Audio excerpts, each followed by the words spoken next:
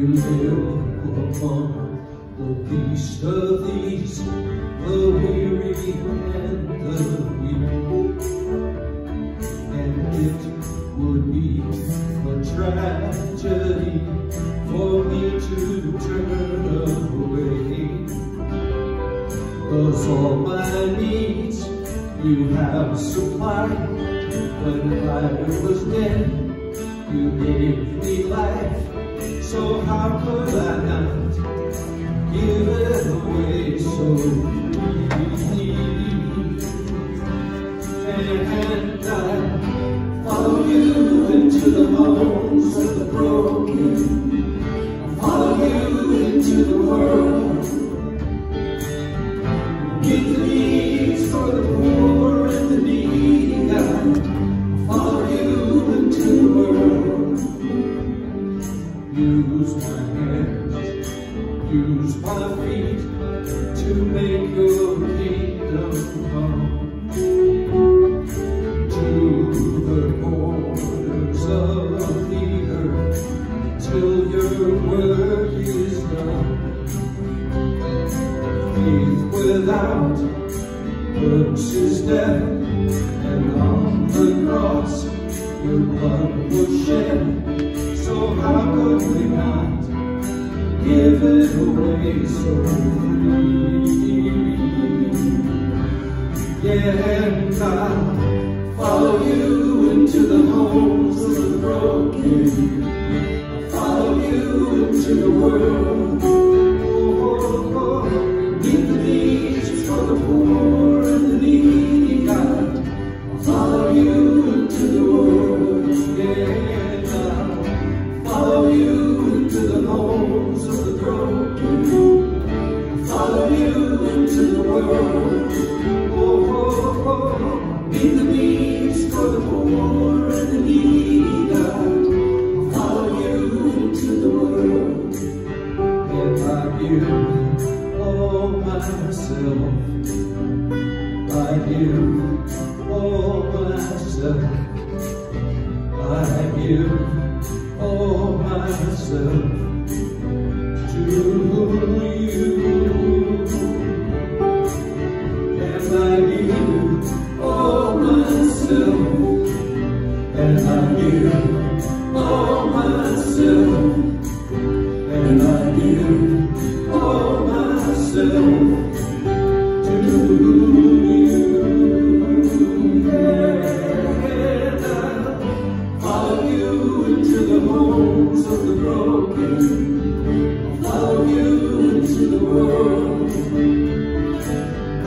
Meet the needs for the poor and the needy, God. I follow you into the world. I follow you into the homes of the broken.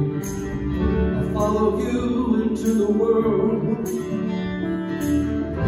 Meet the needs for the poor and the needy, God.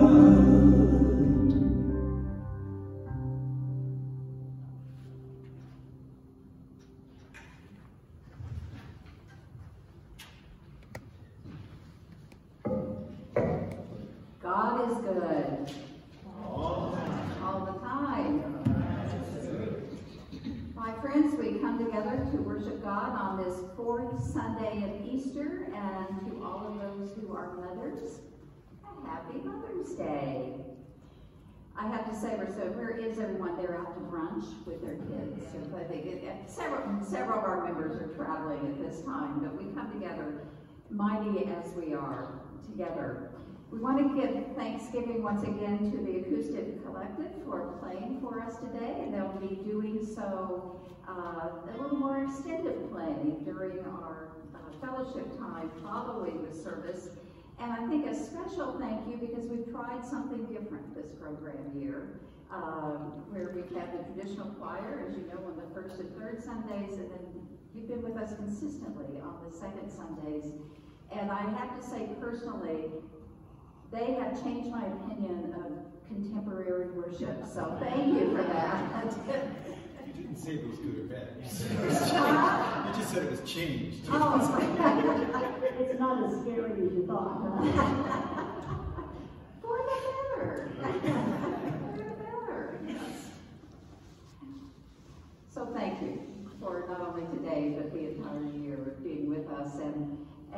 teaching us to sing God's praises in different ways. They've done it gently.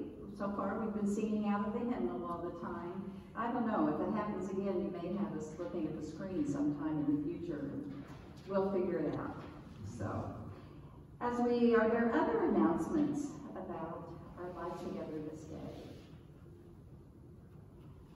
My friends, let us then now come together and prepare to worship God.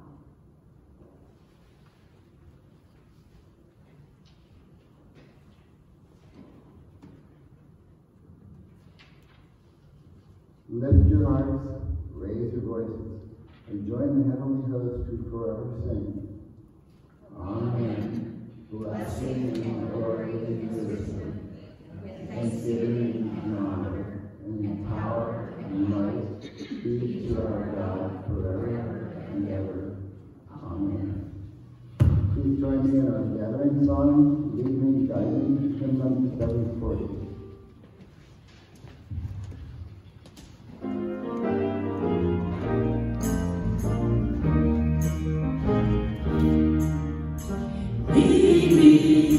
Guide me along the way, for if you lead me, I cannot stray.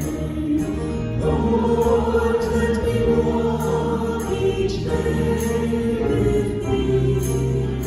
Lead me, oh Lord, lead me.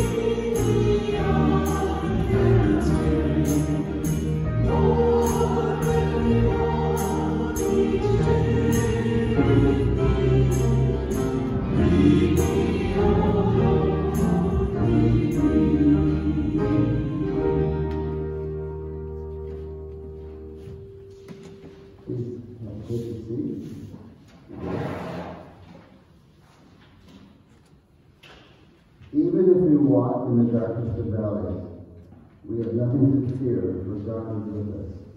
Let us stand before the throne of the Lamb with confidence, trusting in God's desire to redeem and restore us. Eternal God, in the presence of our enemies, we despise and demonize. When we face our enemies, we choose neither to contempt nor punishment. Let us set a table and make provisions for us all. Our ways are not your ways, so freely, and they are not to work for religion. Have mercy on us, O God, and heal us. Send out His Lord on the messenger to repair relationships and restore humanity. Set us free to share the love of Christ Jesus, just as He does as His Savior. You will never perish. No one can snatch you out of my hand. Believe the good news. In Jesus Christ, we are forgiven, nurtured, and saved.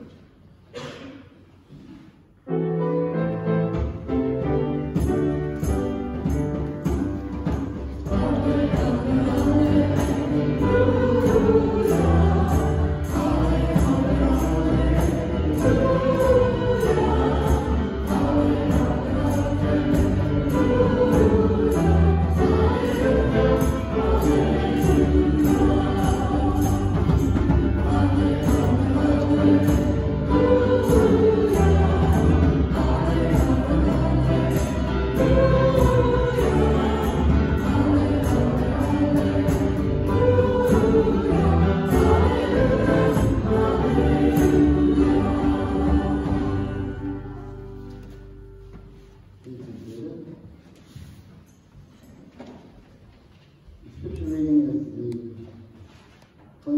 Psalm. The Lord is my shepherd, I shall not want.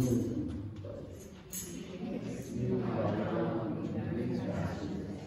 He leads me beside still waters. He restores my soul. He leads me in paths of righteousness for his name's sake. Even though I walk through the valley of the shadow of death, I fear no evil, for you are with me. Your rod and your staff, they comfort me. You prepare a table before me in the presence of my enemies. You anoint my head with oil, my cup overflows. Surely goodness and mercy shall follow me all the days of my life, and I shall dwell in the house of the Lord forever.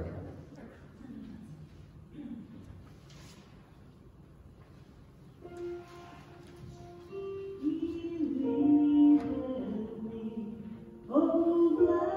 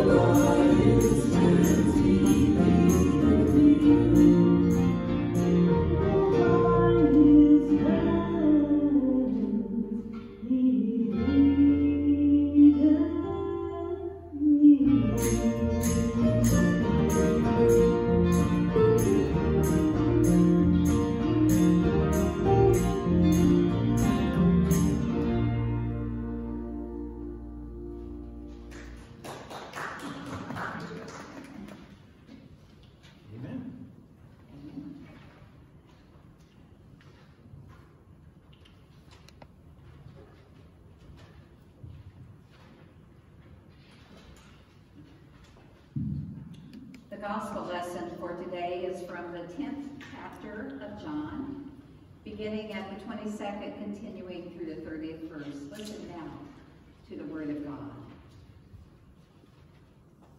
At that time, the festival of the dedication took place in Jerusalem.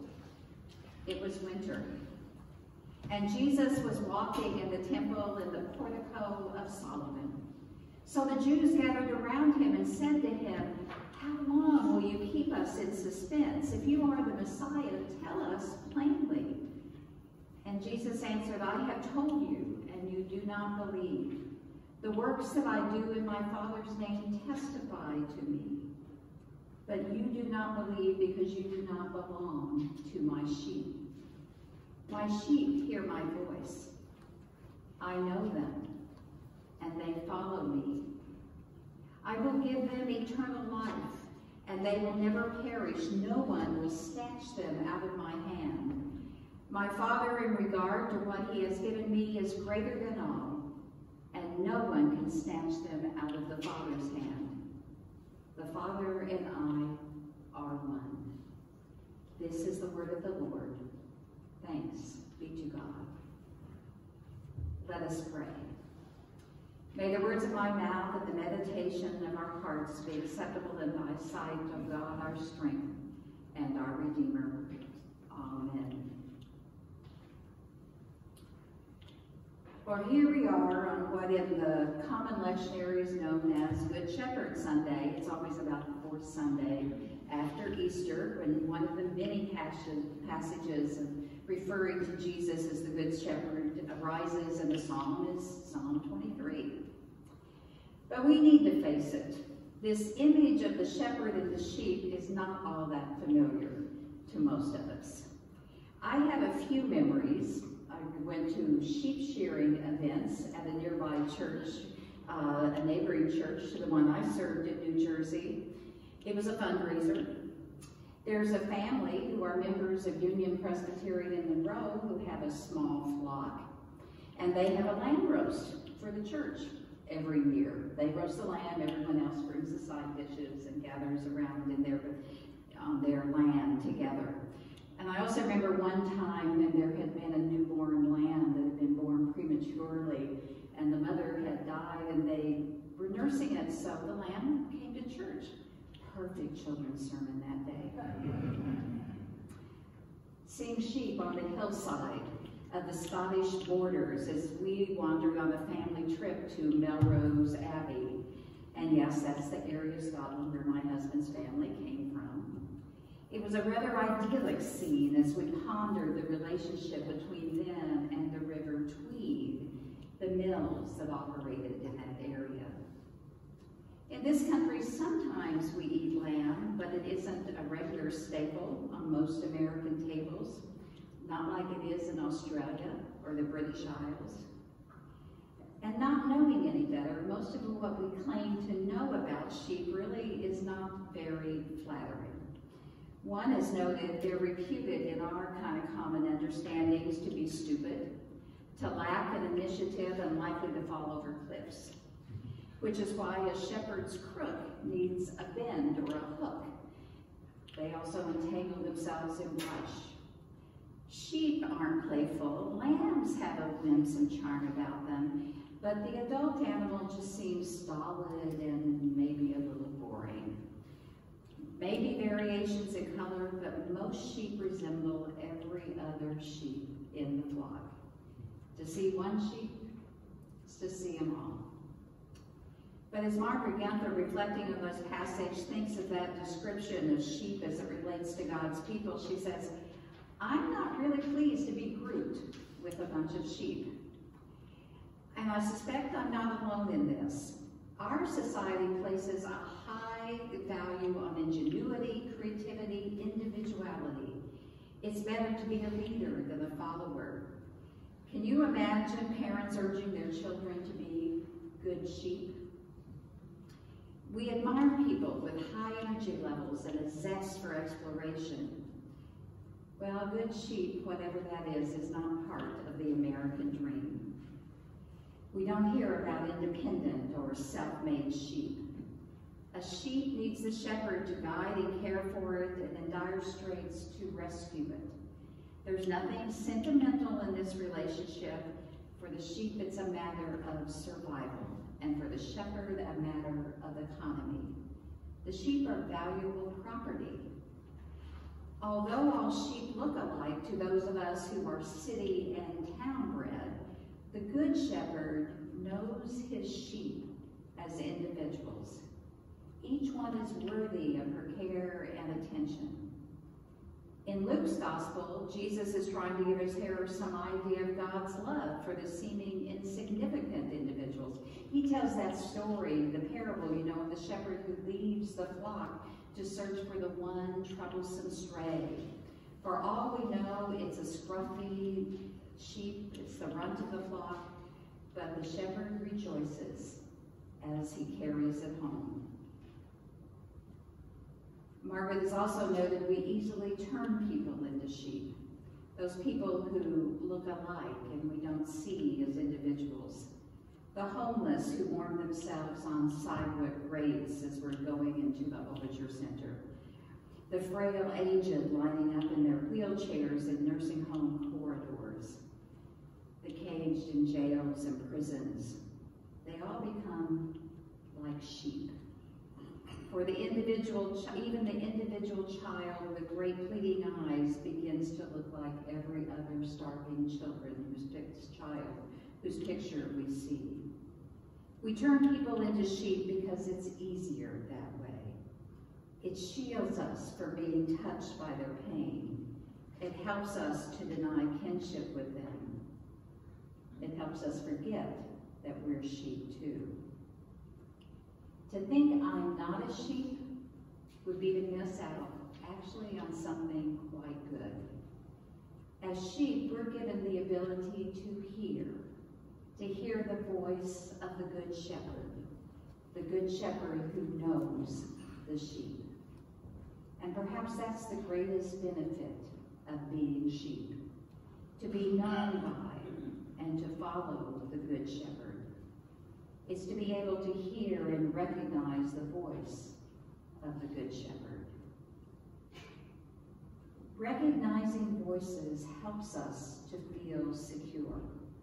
The late Dr. Barry Brazelton was a Harvard professor of pediatric medicine, and he wrote a lot of scholarly books, but he wrote one book in particular that guided many a baby boomer parent like me in caring for our infants. He also produced a video which illustrated the way that very young infants become aware of their parents and can recognize their parents by the sound of their voice. He took an infant in his arms in this video and asked us to watch the infant's eyes. He spoke to the baby. No reaction. He asked other people behind the screen to speak. Little recognition from the baby. But then the mother of the baby, also behind the screen, spoke, and the baby's eyes visibly widened. The infant turned toward the sound of the mother's voice.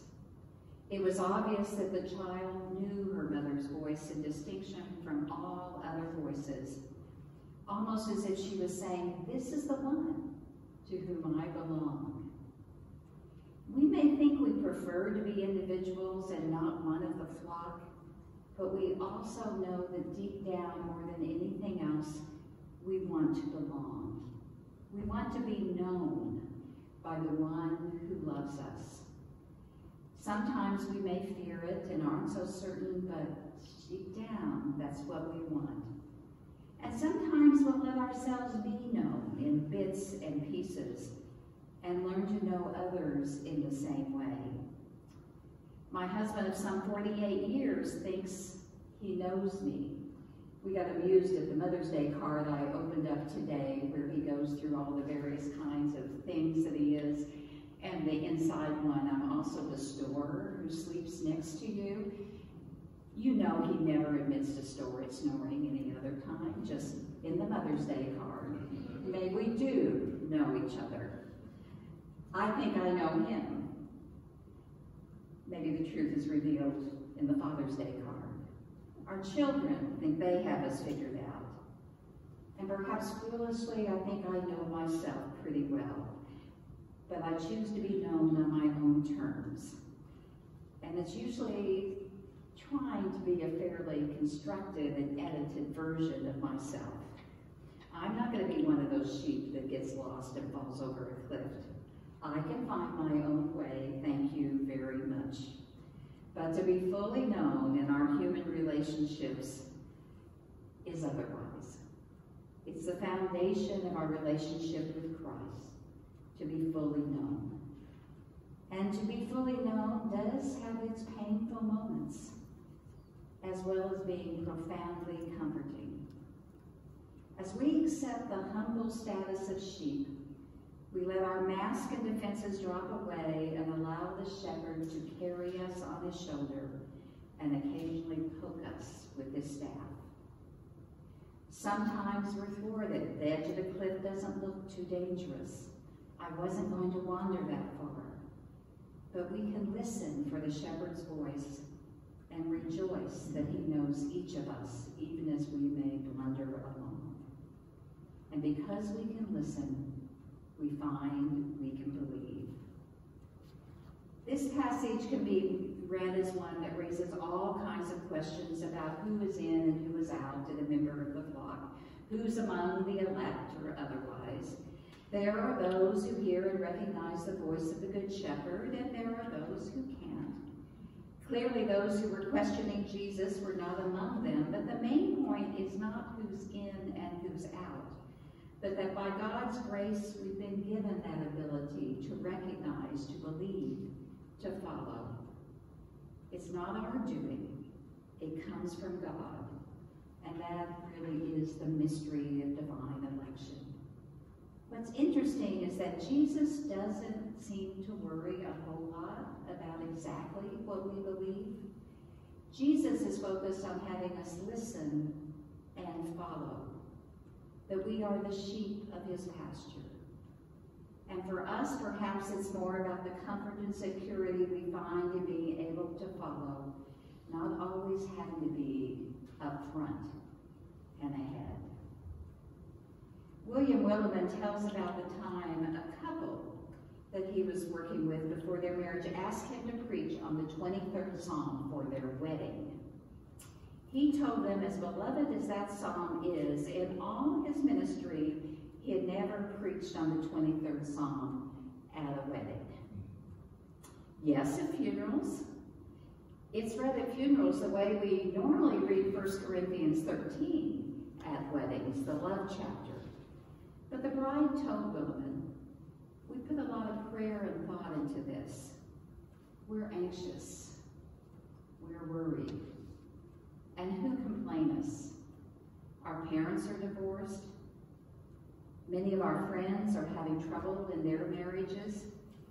It's kind of frightening for us just starting out. Marriage isn't easy these days. And then he understood why they selected Psalm 23. We're anxious, the bride said.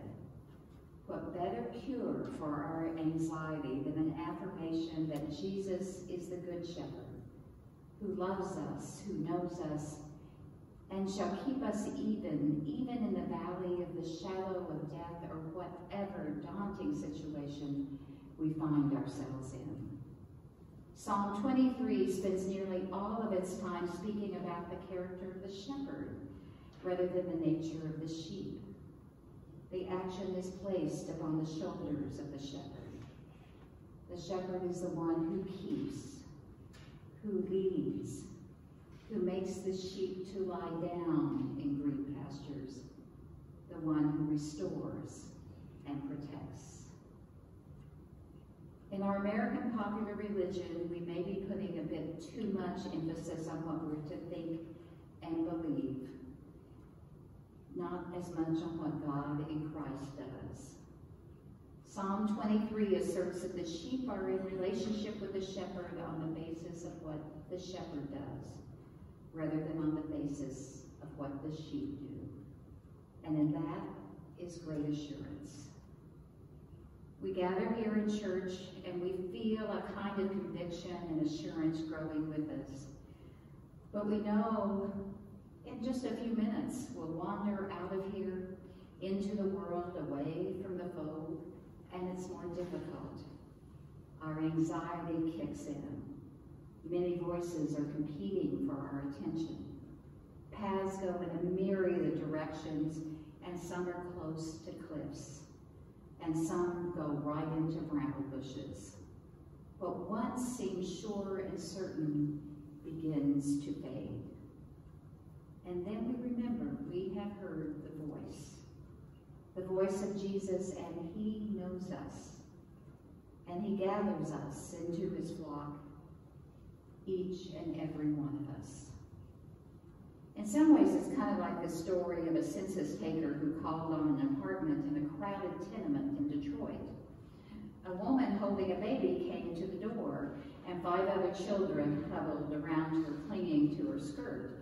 And the census taker started his list of questions, and soon he came to, "How many children do you have?"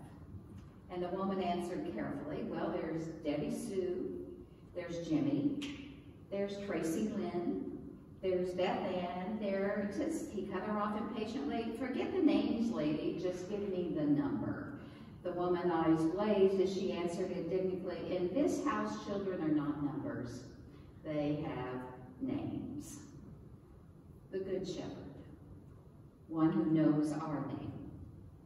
And we come to know his and who he is for this day and for tomorrow. Thanks be to God. Amen. And let's sing a version of Psalm 23 and number 802, "The King of Love, my shepherd is."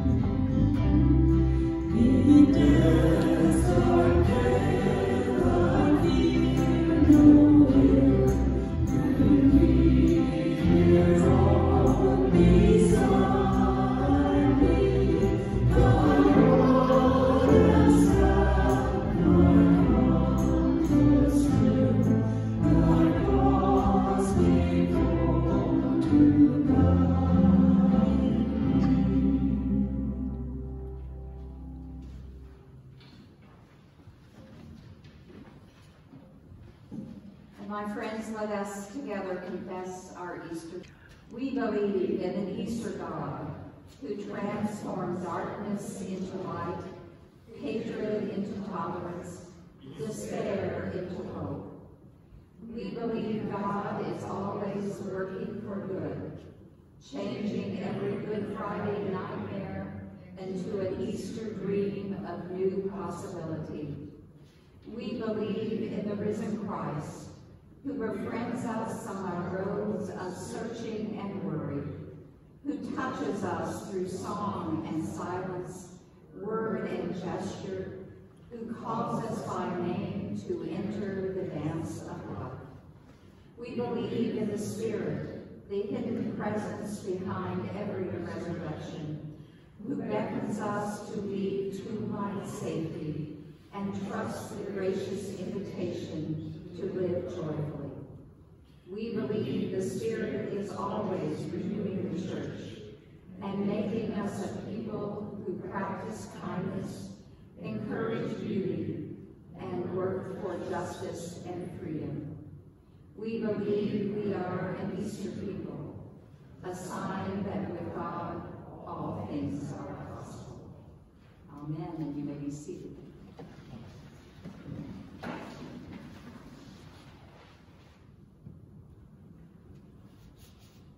My friends, let us come before God in prayer.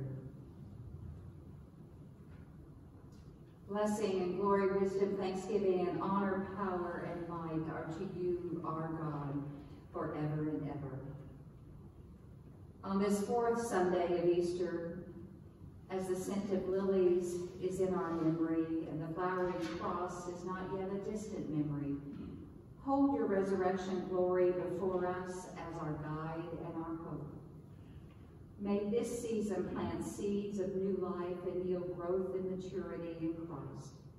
May the presence of your Spirit be our steady hope and faithful friend.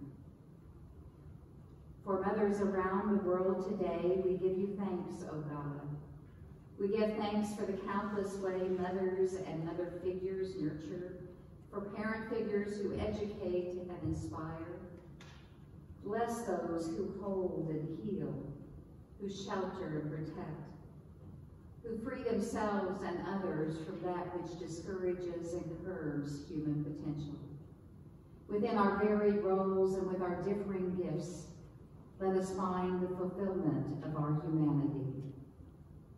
And tender God, we pray for those for whom this day is hard, for those who have lost children and those who have lost mothers, for those who have longed to be mothers and have not been able, for those whose relationships as mother and child are fractured. Help us not to be cavalier in our assumptions about one another, but open our hearts to those in pain in ways known and unknown. Righteous God, in a world torn by war, torn by a society that forces to choose one side or the other, keep us from hate that hardens. Keep us from scorekeeping with human lives. When our world is troubled and violence is the chosen path, be near to judge and to save us. May our leaders be led by your wisdom. May humility be our companion and friend. May our hearts be moved by just love and by loving justice. We pray for those who are ill and dying, for those grieving, those recovering, asking, healing God, for your presence, that all may know the peace that passes all understanding, whether in this life or in the life to come. These things we pray, Almighty God, as the gathered body of Christ, praying as we have been taught, saying, Our Father, who art in heaven, hallowed be thy name. Thy kingdom come, thy will be done, on earth as is in heaven. Give us this day our daily bread, and forgive us our debts as we forgive our debtors. And lead us not into temptation, but deliver us from evil. For thine is the kingdom, and the power, and the glory forever. Amen.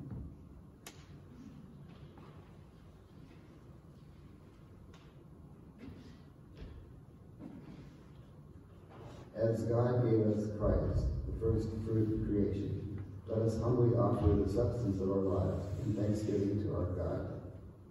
Eternal God, Take and use these gifts for your purpose in the world, giving food to the hungry, hope to the despairing, and a new life to the dead. Teach us to live each day for you, so that future generations will know your goodness and praise your glory. In the name of Christ our Lord. Amen. We'll continue with the second song, O God, you are my God, step by step. Hymn number 743.